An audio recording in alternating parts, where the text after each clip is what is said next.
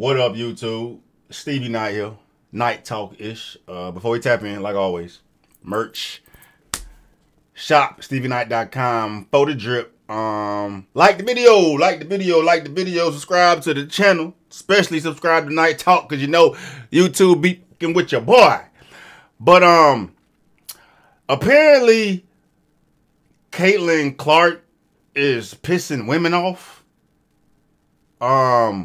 That don't make no sense to me. Like, why on earth?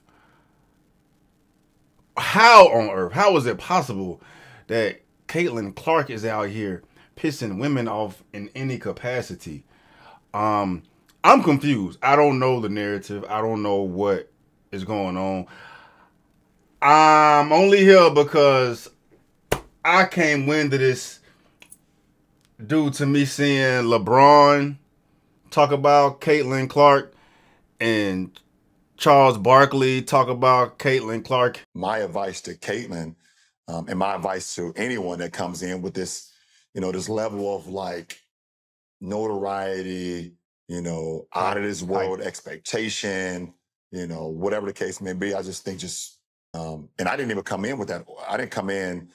I came in with the narrative, but I didn't come in with that type of aura. I just wanted to come in and learn from the vets and then put the work in. So I think for my advice to Caitlin, and my advice to anyone that comes in with this, this level of like notoriety, out of this world expectation, whatever the case may be. I just think it's all about having, be a horse, man. The Kentucky Derby, put your blinders on, go to work, show up to work, punch your clock in, prepare yourself, work on your game, work on your craft, kind of keep your mouth shut, and just learn from the vets.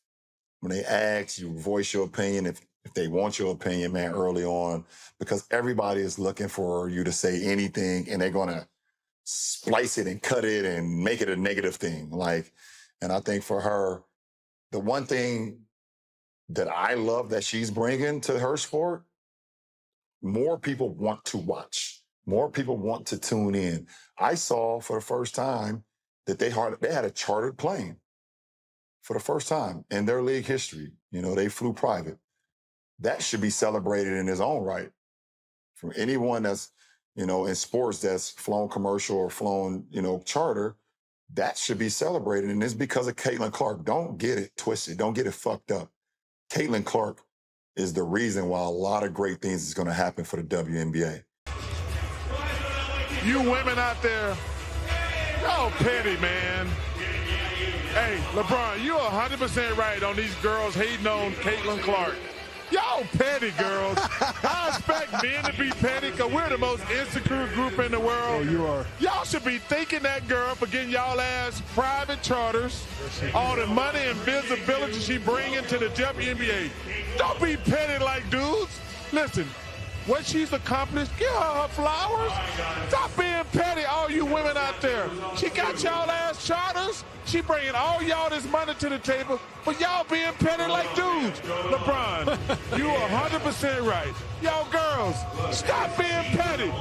Clarke, thank you for bringing all that money and shine to the WNBA. There should not be any reason on this God green earth that anything women, period, is mad, hating, envious, has jealousy of Clarke because the woman has put the WNBA on the map, bruh. On the map, bruh. It's the reason I know specifically for me, as far as my algorithm is concerned, because I do not follow anything WNBA, but I have noticed the uptick on WNBA coverage. Why? Because of Clarke, bruh. And that's why I'm here, to figure out what the hell is going on, who is saying what, why are they saying it, and y'all need to shut the fuck up. And I was brought to The View, of course. Like, I mean, it's the fucking View. They say the most dumb, retarded shit ever.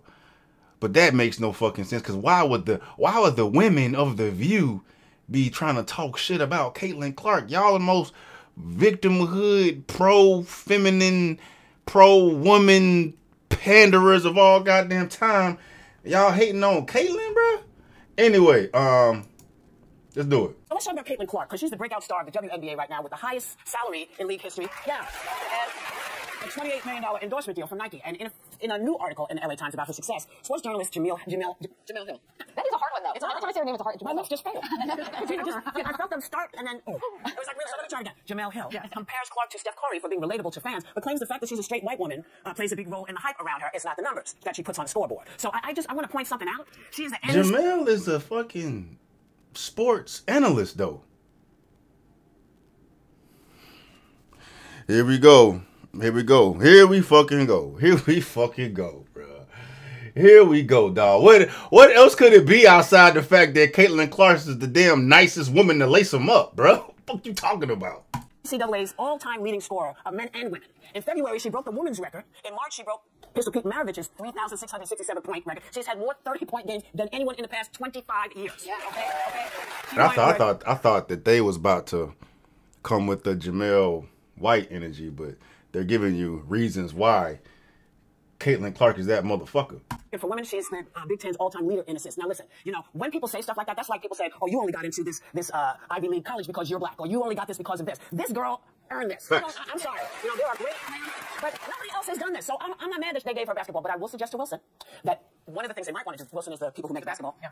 I just want to make sure. We could suggest that in what is the word? To honor the women who play in the WNBA. Maybe they should do a series of those. You know? And please, do not make them pink. Okay? They don't need to be pink. Just make them regular basketballs, because there are some extraordinary players, and she is part of the reason that people are now paying attention. She's the main reason, bro. Keep it a buck. She's the main reason. I know there's other girls out here that are getting attention too, but they wouldn't be getting the attention if Caitlin Clarke didn't come out here and do what the hell she did, bro. I don't give a fuck. I don't give a fuck, bro. There's no debate with that, bro. You take Caitlin Clarke out this equation, bro. WNBA is not getting any of these fucking numbers, getting any of this goddamn coverage, bro. Caitlin Clarke bust that door wide the fuck open, bro. They got her to thank. LeBron said they got her to thank for them charter jets. They got her to thank for the coverage. They got her to thank for these deals. They got her to thank for this exposure y'all getting, bro. Y'all better goddamn chill out. I don't even know who I'm directing this energy to. I guess to Jamel. Bruh, it just don't make no sense. It doesn't make any sense. If they gonna make this shit about, it says it in the goddamn title too. Caitlin Clarke's popularity leads to questions of race and sexuality. This ain't got nothing to do with. I'm amped, bro. You know what I'm saying? Cause we ain't about to sit here and do this shit, bro. Yeah. People are paying attention to the WNBA. WNBA. Okay. Let me take this time. Please, I can't do this anymore. No, I think what Jamel Hill was saying is we need to identify communities that have not gotten the spotlight. Paige Buckers from UConn gave an amazing SB speech about 2 years ago, giving her award essentially the black women that preceded her, saying although they won 80% of the awards that year, they got less than half of the media coverage. All of those things can be true. I think uniquely with Caitlin Clarke, she cannot be reduced to much beyond her statistics, because a number is not biased. It just is what it is. But I think that she's also been good about addressing those who came before her. She knows that, like Maya Moore, her idol, came before her. She's been very reverent in saying it was all these women that opened it up and built the sport, and she's taking it a little further. It also can't be forgotten that she came from Iowa, and I say that not just as a proud Iowan, but Caitlin Clarke could have gone to a much better basketball program. She made a deliberate choice to build a program. A lot of times people talk about a goat being only if you have rings. Caitlin knew going into her choice at Iowa that she was going to be building a program under the tutelage of Coach Bluder, and she took pride in staying home for that. Iowa doesn't have professional teams. We don't get to follow much. So although everyone got on the Caitlin Clarke train eventually, Iowa was so thirsty and hungry for a player they could follow and believe in, and you felt like you were a part of it. So that was the beginning of this gusto. LSU, UConn, all these amazing programs. It's like we're back in Nashville. Cool. Yeah, you were there last year too. You know, like, so it didn't have quite the same oomph as this Iowa program had, and that's part of the reason Caitlin Clarke is also getting such a big deal. Look, I've been a basketball fan since I can remember. I played basketball with my dad in Harlem when I was 5 years old. I remember loving the game, and the game not necessarily loving women back, right? At all. And the WNBA started in 1996. First games played in 1997. It's 2024, and we're just really now talking about it. And so if Caitlin Clarke is the vehicle that will bring this sport that I have loved so much to little 5-year-old girls playing in Harlem, I say yes, bravo. I have no problem with that. But with that being said, I do think that there is a thing called pretty privilege. There is a thing called white privilege. There is a thing called tall privilege. And we have to acknowledge... You say tall privilege?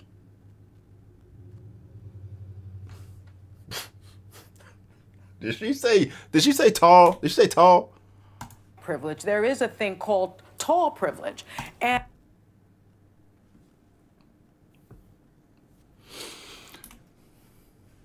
privilege. There is a thing called white privilege. There is a thing called tall privilege. And we have to acknowledge that. And so part of it is about race, because if you think about the Brittany Griners of the world, you know, why did she have to go to play in Russia? Because they wouldn't pay. Because they wouldn't pay. Not because she was black, but because they didn't believe in the WNBA. That's part of my point. So now, you know, Caitlin Clarke is bringing this money these sponsorships, we hope, into the league, and other players will benefit from it. But I do think that she is more relatable to more people because she's white, because she's attractive. And unfortunately, there still is that stigma against the LGBTQ plus community. 70% of the WNBA is black. A third of the players are in the LGBTQ plus community. And we have to do something about that stigma in this country. I think that people have a problem with basketball playing women that are lesbians. Who cares? They are great athletes. What the fuck is she talking about? Is she really that goddamn stupid?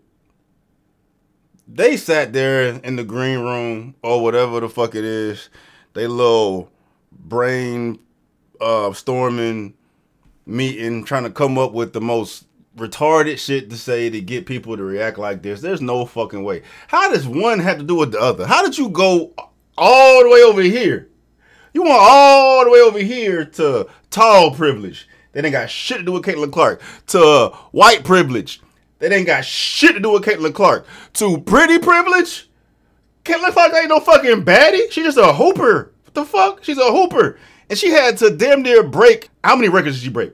She had to damn near break every goddamn record in the women's record book, the men's record book, to fucking put WNBA in front of everybody's face right now. This, all the other shit she talking about ain't got nothing to do with nothing. It's just victimhood crying bullshit, bro. Don't nobody give two fucks about no Brittany Griner. Don't nobody give two fucks about any of this other bullshit you talking about. Was they breaking the records that Caitlin broke? Did they fucking stay on Iowa and put Iowa on the fucking map? Did they put the WNBA on their back and have this shit getting more views than the men's basketball tournament? Hell the fuck no. Shut the fuck up, bruh. Ain't I trying to hear this shit and you gonna minimize the efforts that Caitlin Clarke and the other women hoopers are goddamn doing to put the WNBA in front of everybody's face. You minimizing their efforts, dog. Like you chopping their feet from up under them. Trying to make it seem like it's not because of the work, because it's other shit. Because people don't like the LGBTQ. I guarantee you, the motherfuckers out here watching these women hoop are not giving two fucks about their sexual identity. They don't even fucking know which side of the goddamn fence they with, nor do they even fucking care. They just want to see motherfuckers hoop. They want to see Caitlin Clarke pull from 40. You out here talking about some bullshit, man. Right? It can't be. She cannot be this goddamn retarded. She cannot be this goddamn stupid, bro. I mean, she may be that much of a victim. That would make sense. That you can't help it, bro. You're gonna try to fucking pull victim out of this shit some type of goddamn way, bro. It don't matter how many goddamn threes Caitlin hit. It don't matter how many assists she fucking hit. It don't matter none of this shit, bro. We still victims. They don't like the gays. Fuck out of here, man. Fuck out of here, dog. That shit's so sad, bro. And it's ironic, too, bro, because it's the women out here cutting women down. You would think this shit would come from the men. Now, I mean, I seen Charles, I see Braun out here praising the women and shit. But now, you got women out here chopping women down, bro. Y'all the one out here was goddamn hollering from the top of the roof, hey, you know, we need higher wages for WNBA. We need people to watch more. And then you literally got what the fuck y'all asking for, and y'all still try to cut them down. You know what I'm saying? You still can't get right. Y'all can't win for fucking losing, bro. I'm saying y'all. I'm saying y'all. I mean, this is just a view. This is just a view. But it has to be more running narratives in regards to this for this to be such an issue. What Jamel Hill said it, she said it. I seen some other fucking coach. Let me see if I can find that goddamn video. I'm off this bitch. There was another fucking video of some basketball coach talking about the same shit. Let me see if I saved it. Oh, here we go. This narrative of everybody hating on her, knock it off, is not here. Becky Hammond on Caitlin Clarke. I don't know who the hell she is. I'm assuming she's a coach, a professional coach. Hold on. I think she's amazing. I watched every time I possibly could. And our league loves her. This has nothing to do. We're just doing our job. We're gonna show up. Who is ever on the other team is on the other team. We don't really care. We're going to show up and do us. And so I think this narrative of like everybody hating on Caitlin Clarke and even the black and white thing, knock it off. It's not there. It's not there. So shut down the noise. And by the way, what is she, 22? She's a 22-year-old woman with a lot of pressure. She's not perfect. She's not perfect. She's a rookie in this league. Like, back off. Yeah. Back She's learning off. and growing just like everyone else. We love Caitlin Clarke. I feel like that's what people don't give her a chance. This is growth. We tell our rookies every single day, this is new. You're coming into a whole nother new world and starting over. So it's the questions are only annoying because it's like, she's young, she's a rookie. Y'all keep asking us these questions as if she's a grown-ass woman that's been in this league for years. Like, no, she's doing her job, we're doing ours. And at the end of the day, that's how we grow, is when we get better and do things like that. So, yeah, I'm just exhausted over the conversation because I know she's exhausted. I can only imagine. So, and so far as the charters and this and that, I don't care if Kermit the Frog made the change. We've been fighting for this. Becky over here, what? We've been pushing. I mean, I played in this league in '99, and we were traveling the same way. And I'm, like I said, I don't really care who's bringing this or who's bringing the crowds. What I care is that they're there and they're on the eyes and they see how great women's basketball is. That's what I care about, and that's a mic drop. Bye. I don't know. The last part of that shit sounded kind of bitter, bro. It sounded kind of bitter, bro. I ain't gonna cap, bro. Y'all, you feel type of way that Caitlyn was responsible for. We should have been had it before then. Who the fuck is Caitlyn? Nah, bro. You know what this shit sound like? It's a gumbo full of bullshit that ain't got nothing to do with men, which is the ironic thing about it. The narrative is that, you know, men be hating on the WNBA. Nah, men just don't fucking watch it because it's not entertaining. But look, regardless of any of the noise going on, this shit is what y'all need, bro. Like the gossipy shit talking, people getting pissed, victimhood, racism, white privilege shit. All this shit is good for ratings. It's gonna bring all y'all that much more views at the end of the day. And that's all y'all give a fuck about. But I know exactly what this shit stems from now. Hearing these motherfuckers talk about it, they feel some type of way about one woman being responsible for putting the WNBA on the main stage. Y'all been fighting for this shit for the longest, been screaming, been beating y'all's chest, been calling the world misogynistic and saying that, you know, we need equal pay and been fighting for it. And now you got it, but y'all are mad about the way y'all are getting it because y'all feel like y'all was deserving of this attention on y'all own. But the women that are hating feel the type of way about a little girl out of Iowa bringing that. And on top of the fact she white, and on top of the fact y'all calling the girl, I'm not knocking Caitlyn, bro, but she ain't like she a baddie. But to say some pretty privileged shit, come on now, y'all gotta keep it a stack. Like, she ain't the best to look at. So that's a reach. All this shit is a reach, but that's definitely a fucking reach, man. That shit remind me of like some Eminem shit, right? Eminem, you know what I'm saying, out here killing the black man's game. And the black world mad at the white boy for doing it so well. You know what I'm saying? He getting all the recognition. It's the same shit with Caitlyn now, bro. I just hope y'all don't wash her out, bro. I hope she got some thick ass skin and she stay her ass off of fucking social media, bro. Cause y'all gonna wash her out. And y'all better not wash her out because y'all need her. Y'all need her. That's crazy. Here you go. Liberals. Why won't anybody watch the WNBA? Caitlin Clarke emerges. People start watching. Liberals. Caitlin Clarke has white privilege and pretty privilege. You can't write this shit. I come right off of a goddamn movie script, dog. In fact, no disrespect to Cece, but I haven't seen a single person calling her pretty. There's players out there that get more attention because of their looks, but I definitely don't think it's Cece. No, she get attention because of the buckets.